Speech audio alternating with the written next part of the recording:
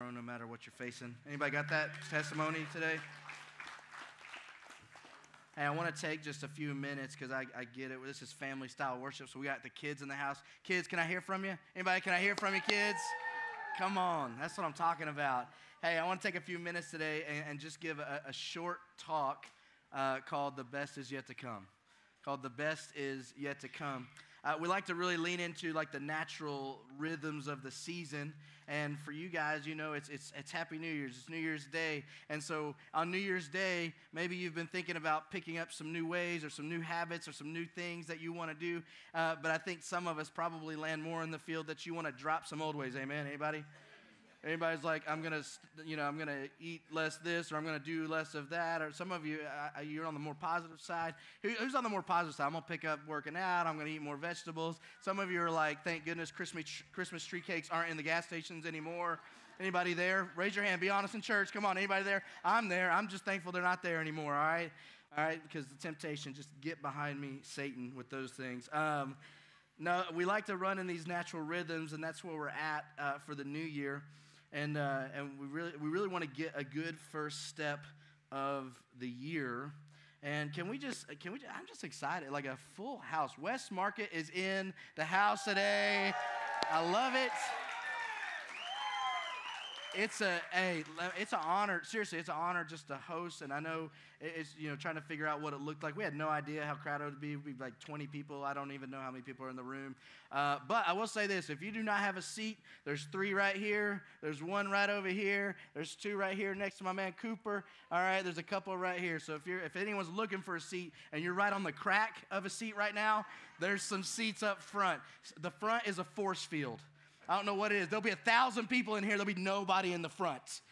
All right? Like I always have this conversation with it's always worship leaders. It's like, are the seats too close to the front? You could put them on the stage. No one will sit there. All right? Like they will always start in the second row. All right? So there's always seats in the front. I love the fact that we get to come around this phrase, the best is yet to come. This phrase is normally used to give encouragement when times are really tough, but I'm really thankful, and I didn't see them today, but I could have missed them. They're from our West Market campus, the Yellen family. Y'all know the Yellen family, if you know what I'm talking about. Yeah, Keith and Audrey Yellen. I think actually Audrey, I believe, I don't know. Keith does woodworking, but they made me this sign a while ago, and I put this sign right next to my door of my office. It says the best is yet to come.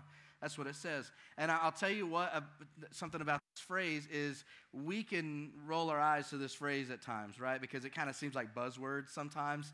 It's like, it kind of seems like, well, that's just a way to say things when things are not going well. And so we just kind of say, just to ease our tension and our stress, we just say, well, the best is yet to come. And so that phrase means something different for me, and I hang it at that door because it's not just in the tough times, but I want to encourage you that even in the best of times, I truly believe this. Even in the best of times with Jesus, the best is still yet to come. I really do think that. Like even when things are going well, you're on the mountaintop, things are up and to the right, things are going well with your job and your family, with your kids, things are going well in your bank account, things are, in the stock market, nobody, all right? But things are going well, but I truly believe with Jesus that the best is still yet to come.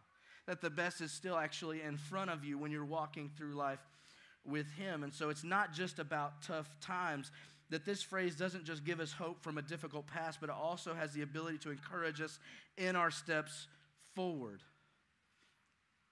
That as you and I strive with God, as you and I try to figure out life with God, this phrase has the ability to help us remember that Jesus has a next step he's calling each of us to in the room. Each of you. I don't care if you're not sure about the Jesus thing yet, or if you've been following Christ for 45 years. There's a next step that God is calling you to. Every person in the room, we're streaming this, every person online, there's a next step that Jesus is calling each of us to, that he calls the people of God to live out a few things, to live out their best life in him. Can we just get around the idea that his way for us is best? I'm just going to operate from that foundation. All right, so when God says, well, this is what I want for your life, I'm just going to operate that I don't know as much as God, and that his way is actually best for my life. And I believe that with all of my heart, and I believe that for your life too. And so there's a few things that I believe God calls all of us to. Every one of us. None of us are discounted from this. None of us are like, well, that's just not my personality. None of us are, well, that's just what they do. That's what the pastors do. That's what the staff does. That's what the really religious people, which, by the way, you know, and I get why we use the word religion, but yeah, the Pharisees and the Sadducees, if you read in the scriptures, they were the religious people. Like, Jesus wants a relationship. He doesn't want you to have a religion. He wants to actually be friends with you. God wants to be your heavenly Father. He wants to be close to you. He doesn't want you just to do a bunch of religious practices. All right? And so there's a few things that he calls every single person to. And I'm going to read a passage pretty quickly out of Acts 2. And maybe you've heard this before, but I want to give a quick context. This just came out of the fact that Jesus, he did everything that he did. He gave his life, right? Went to the cross, gave his life, then he came out of the tomb, resurrected body, then he gives his marching orders, then he ascends up to heaven and goes, all right, I'm going to send the Holy Spirit, I'm going to send the helper, I'm going to send him, and you're going to do greater things than I did, is what he tells them. And then what happens in Acts 2 is Peter starts to preach. Peter starts to preach, and thousands of people give their life to Christ. His message was this message of faith, hope, and love. It really was. And all they had learned up to this point were a lot of them were many religious practices. And so when they all know the religion, and all of a sudden they say, you know how you're coming up short of all of the religious perfection? Guess what? Jesus died for you to have a relationship with you so you can have a relationship with God. And so you don't have to get it perfect. You can walk in the ways that God has for you. And we're going to talk about those ways here in just a second. But it's not about getting it perfect anymore. It was never about that. But Jesus actually came, and they all saw him. They all witnessed it. Many of them were talking about it. And so it made sense that thousands of people came to the cross that day and got baptized that day. Eternal life for thousands of people. And then what happened? What happened is what affects us every single day and every single week after that. And it starts in Acts 2. This is what it says in Acts 2, starting in verse 42. It says they devoted themselves. This is the church right here. You ready? They devoted themselves to the apostles' teaching and to fellowship, to the breaking of bread and to prayer. Everyone was filled with awe at the many wonders and signs performed by the apostles. He keeps going and he says, all the believers were together and had everything in common. They sold property and possessions to give to anyone who had need.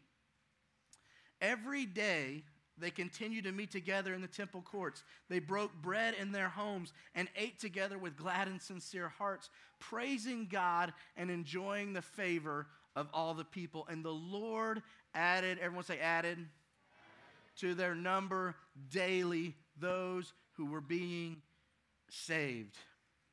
You get this snapshot glimpse of what the scattered church looks like.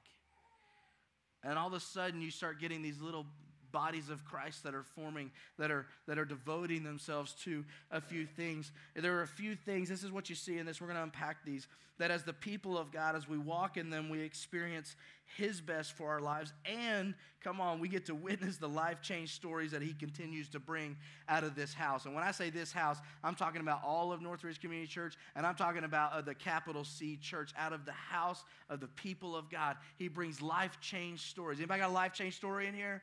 Yeah, come on. You can testify. That's what it is. You got a life-change story. You're like, that's me. That's me. He found a broken 16-year-old that had no hope in front of him and saved him. That he was either going to end up in jail or dead. And he said, I got purpose for your life. And so he said, we get to continue to witness those things, those stories come out of this house. And so what things am I talking about that he calls every single one of us to? And we see him in this passage. And because we see him there, if you walked in, you saw him on the wall because we actually have them as core values of our church. They're the core values that we say, here's the things that God is calling every single person to. And we see it in the scriptures. The first one is this, and I'm going to go quick because I know what family worship style looks like, all right?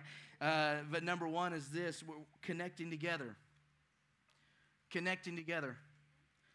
The passage says they devoted themselves to teaching, fellowship, breaking bread, and prayer, and enjoying the favor of all the people. They were devoted to living life together. Come on, I want to tell you, you were never meant to live alone. You could take whatever test you want to on Google, And it will tell you you're the most introverted person in the world. But can I just tell you, you may not need 8 people, but you need 2. You might need the 1. And that's your people.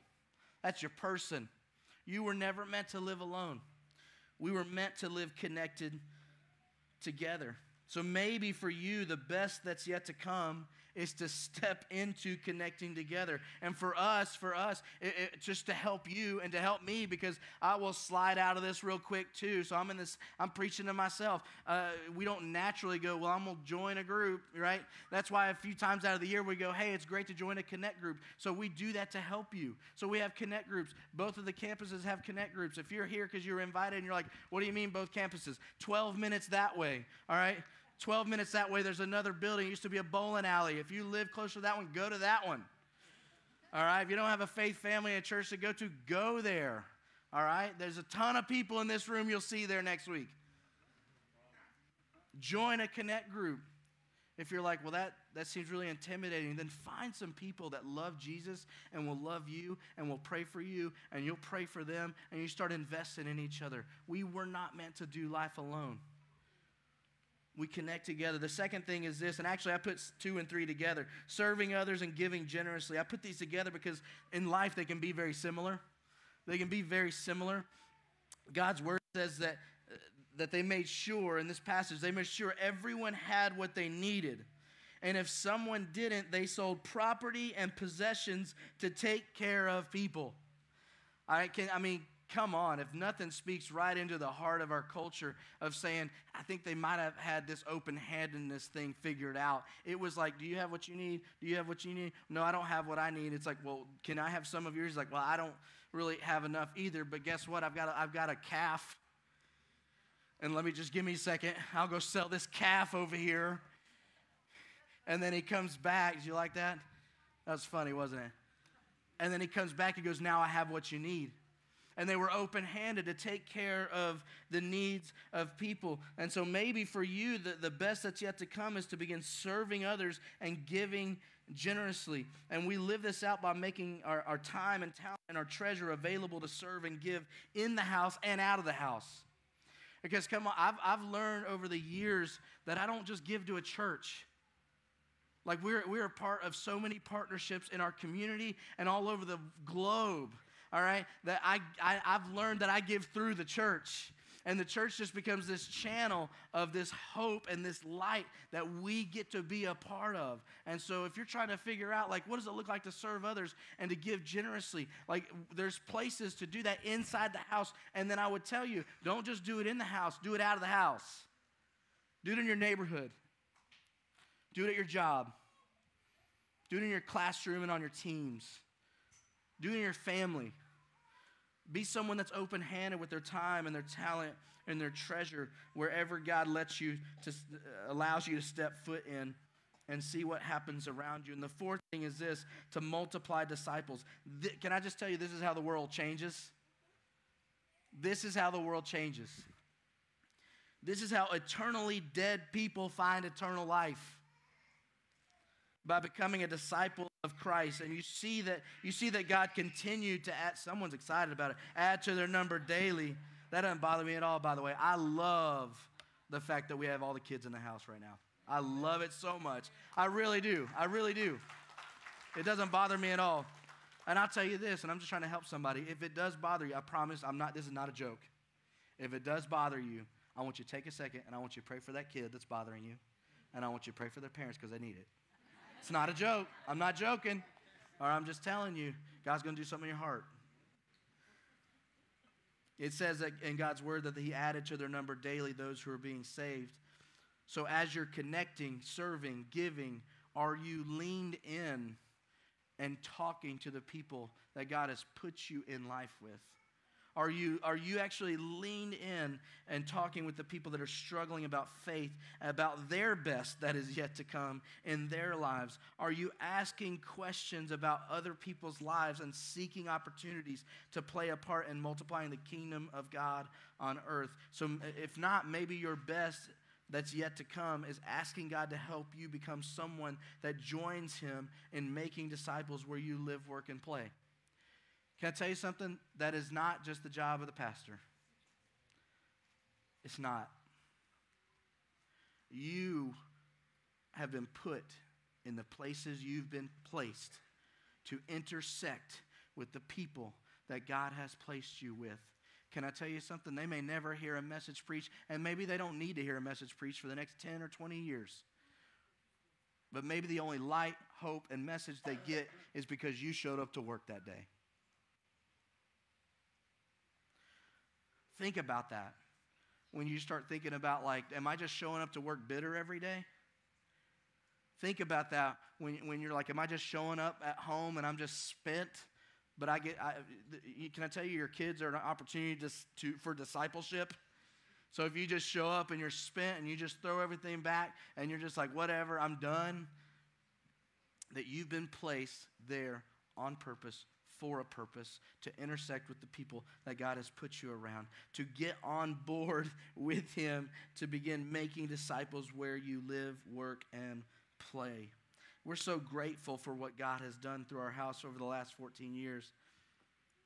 But we believe that as we step into God's best for our lives, as individuals, as we step into God's best for our lives, that our church will experience that the best really is yet to come. So my question for you is this, and like I said, it's a short message today. My question is this: what's your next step? What's your next step? Because I guarantee you, it's probably 100%. None of us are 4 out of 4. None of us are like, well, I've reached the highest level. All 4 of those, pretty good.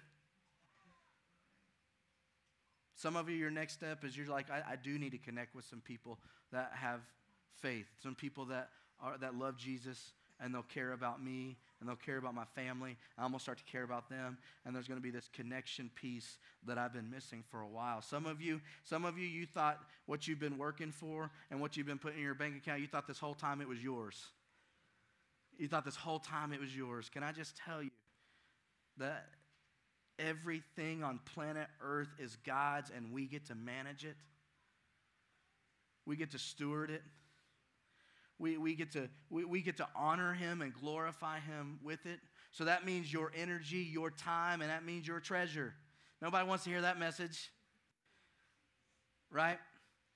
I'm just so glad if you look in the scriptures, you can do a whole sermon or a whole series on this. But if you look in the scriptures, if I say, well, all my money is God's, I'm just glad that He just goes, I just want 10% of it. Because if you think of it that way and you kind of put your foot down and go, yeah, I believe what the scriptures say about everything that on earth is His, He could be like, no, I want 90% of it. You keep 10. He could say that, and He'd still be right. Your time, your energy, when it comes to serving other people, all that's His. And so this idea, maybe the best that's yet to come for you for this new year is to say, I'm going to make some calendar space. Because I don't have it. That's me. That's me. I tell Springbrook people all the time, I'm preaching to myself, all right? All right, I'm up here and I need y'all to preach it with me. Because I'm up here going, this is me in this season. I need to make some calendar space. I need to make some white space. Anybody? Amen? Unless you don't have a white calendar. I need to make some calendar space so there's some margin in there. That way my little bit of time doesn't get all eked out. And all of a sudden I look back at the course of the year and I go, I didn't have any margin where I could really follow the Holy Spirit where He wanted me to go. So all I did was follow my plans. And my plans come up short every time in comparison to God's plan for my life. Maybe your best is getting on board with God when it comes to multiplying disciples. When it comes to, you've got a few people in your life and you're going, man, I'm intimidated. Well, guess what? If that's you, I would say any of these steps, get that connection card and go, this is my next step. I need help. Get that connection card. There's a basket as you leave here. Get that connection card on the seat back in front of you. Write down, this is my next step, and I need help with it, and put it in that basket, and we will help you with it. I promise. If you're like, I want to know how to have those conversations with people, we want to help you with it. Because we believe that we don't just gather, we're also scattered. We're not just the church in one place, we're the church in every place. And so maybe that's your next step and the best that's yet to come for you. So what is your next step? 100% of people, this is all of us on board with going, what is my next step? And how are you going to let God work through you this year? Because He wants to. He wants to. And I promise you this, if you're waiting just to grow before he begins working through you, then we've got it backwards. Because once you start letting him work through you, you're going to have to dive into this even more. You're going to have to. And all of a sudden, you see God working and not just you working. And then a few months down the road, you see, man, I just feel like God's doing something in my life. And all of a sudden, someone just told me, I think Jim told me that I've been using those words a lot, all of a sudden, you go, man, that was one of the most fruitful years of growth that I've ever experienced. And all I did was say yes. All I did was take a next step in 4 areas of my life that we see in God's Word. And I saw God do incredible things, and he begins to get the glory for your life. So you answer the question, what is your next step? Let me pray for you. God, as we lift up your name today, as we worship you, I pray that our hearts have this position and this posture, that it's an audience of one. I love having a packed room, but can we not forget that we are worshiping Jesus on the throne? That you are our King, and we're so grateful that even if things go sideways for us, that does not dethrone you. I'm thankful for every kid in this space. I'm thankful for every person, every adult in this space. I'm thankful for every person listening online. But God, we need the Holy Spirit to push us forward, to give us a faith and a courage that comes from heaven that we can step into and go, yeah, that is my next step. And that's actually the best that is yet to come for my life, because God, your way is best. And I'm going to step into that. There's some people in here right now that they've already dismissed some of the things we just read about. I think Saul probably dismissed the idea that he would be one of the leading church planters in all of history. But I just know with you, all things are possible. With you, there's nothing that's impossible. And so there's people in this space and listening right now that they would say, I'll never join a connect group. I'll never begin to serve and give. I'll never, that's for that whole multiplying disciples, making disciples. That's someone else's thing. That you want to work. You want to come into their lives right now and say, no. Maybe 2023 is the year that everything turned around. And you began to get glory for their lives.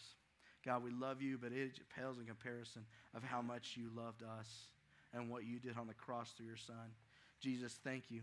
We love you and pray this in your name. Amen.